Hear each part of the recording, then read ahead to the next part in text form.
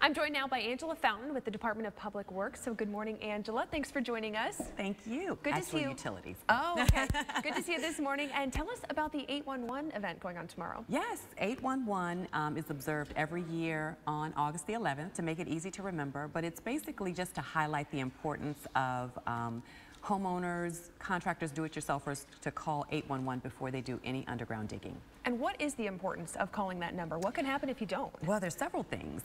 First, it's the law, so we all want to be law-abiding citizens. Secondly, you don't want to knock out your neighbor's underground service, cable service or telephone service or anything like that. And also, it's so easy because it only takes about 48 hours. It's a free service, so why not? And when you do call 811, they come out. I know there's some paint, there's some different colors that they draw on the ground. Exactly. So they actually color code. They use water-based paint, so you don't have to worry about it doing anything to your yard. And they paint the paint corresponds to the underground lines that are underground. And what do some of the different colors mean? So yellow is natural gas. Okay.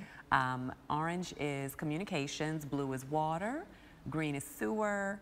And I believe red is electric. Okay. It's crazy how much is going on underneath our feet. We don't even realize it. Exactly. So I guess that's also the importance too of you don't know what's going on, so it's always better to just ask and make sure you know and you don't make any mistakes that way. Exactly. And it's a free call, and some people say, well, you know, I'm not going to go that far, but it's a free service, so we just encourage you to use it every single time. And like we said, better to be safe than sorry. Exactly. Good stuff. So let's take a look at that info for tomorrow. That event is tomorrow from 10 to 3 at the White Oak Village Mall on South Laburnum Avenue. We'll have some more information up on WRIC.com, and it'll be 811 Day. So Angela, thanks so much. Thank you, Amy.